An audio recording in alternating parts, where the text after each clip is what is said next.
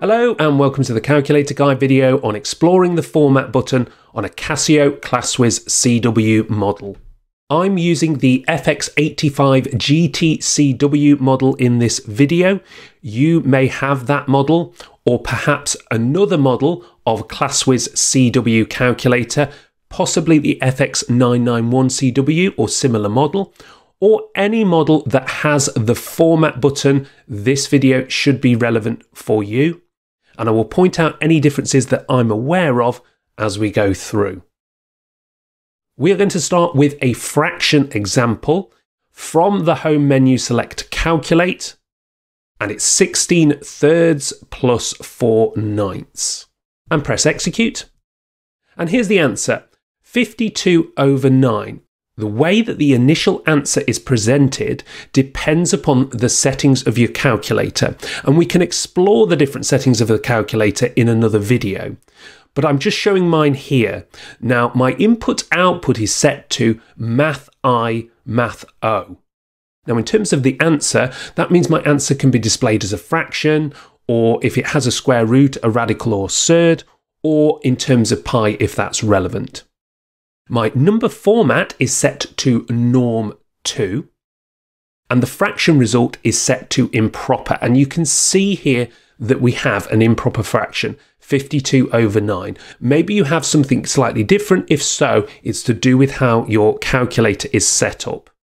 Let's see how this is referred to in the format menu. So press the format button, and it's the first option that we have here, standard.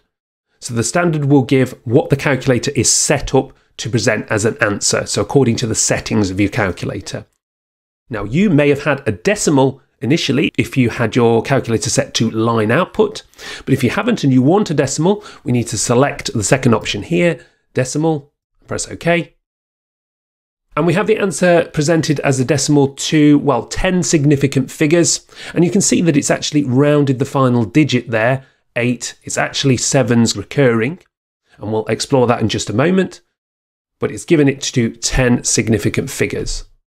Now, if we have a recurring decimal, which we do in this case, then the recurring decimal will appear as an option in the format menu. This isn't true for all models of CW. In fact, I couldn't find this on the FX991 CW model. It doesn't appear to be an option. So you'll just have to check with your model of CW Classwiz if you've got recurring decimal as an option. It is here on the 85 GT CW model, but only if your answer can be displayed as a recurring decimal, and this one can. So let's select that one. And you can see here it's 5.7 recurring. We can see the little dot above the 7 indicating that that 7 is going to recur. Depending on which country you're in or what model of calculator you have, that might display as a line maybe instead. So comment below if yours displays slightly differently. Let's return to format again. Now we've got a pair of options that go together here. Now we've got improper fraction, which we could switch back to at this stage, but remember that was our standard according to the settings of the calculator. So I'm just going to navigate down and select mixed fraction. That's known as a mixed number here in the UK.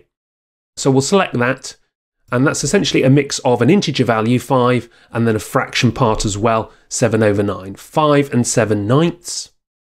And you could have in your settings, if you had your fraction result as a mixed fraction, you would have this initially as your standard, and then what you could do is to press format and select improper fraction. We can do that now to switch back, 52/9.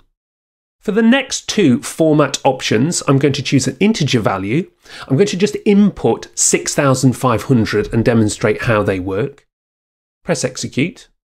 You can see here actually, incidentally, that I've got the digit separator on here that separates thousands or groups of thousands. So 6,000, the 6 is separated from the 500. Press format, and you can see we've got an option here of prime factor that we didn't have with the fraction there. So let's select that. And you can see here that it's broken it into prime factors, or a product of prime factors, 2 squared times 5 cubed times 13. So the number is given there as a product of its prime factors, which may be useful to you to answer various questions. Let's return to format and let's go to engineering notation to have a look at what this is all about. So this will display answers as powers of 10, but powers of 10 where the power is a multiple of 3. So you can see initially it's given that as 6.5 times 10 to the 3. Now we've got arrows available here, so if we scroll left, we can see that displayed then as 0.0065 times 10 to the 6. So we've gone up 10 to the power of 3 in terms of our increment there.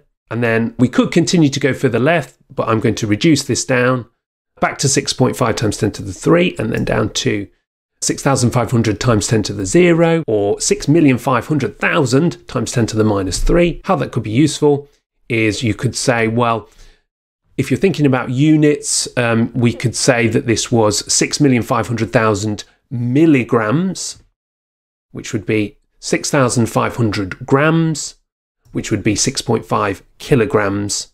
And if you want to lock in the format that you want, say 6.5 times 10 to the 3, then just press execute, and then that gives you it as the answer there. So we can scroll through the different engineering levels that we have as an answer for a calculator. For the final format option here, I'm going to do another example. I'm going to add hours here. So I'm going to add 3.5.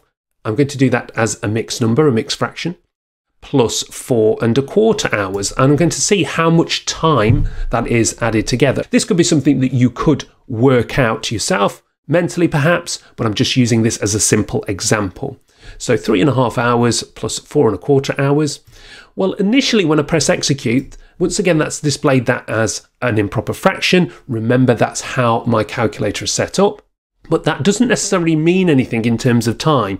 31 over 4, 31 quarters of an hour. So to give it a bit more context, what we can do is to go to format and then select the sexagesimal display. And if we select that, we can see it displayed here. Well, technically this is 7 degrees, 45 minutes.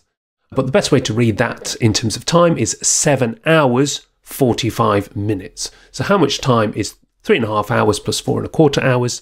It's 7 hours, 45 minutes. And if you wanted that as a fraction, you could go to the mixed fraction if you wanted to, 7.75 hours if you wanted to do that. So there we go, exploring the format button on the CW range of Classwiz. Hopefully in a future video we can explore a little bit more about how the settings may alter that slightly. And once again, remember, I hadn't spotted the recurring decimal on the FX991CW model, so if you do have that model, it's for some reason not an option available to you. Let me know below if you've got a different model there with format and the sort of options that are available to you. Hopefully it's all of those. Don't forget to like and subscribe for future videos. But that's it for this video. Thank you very much for watching, and I shall see you next time on the Calculator Guide.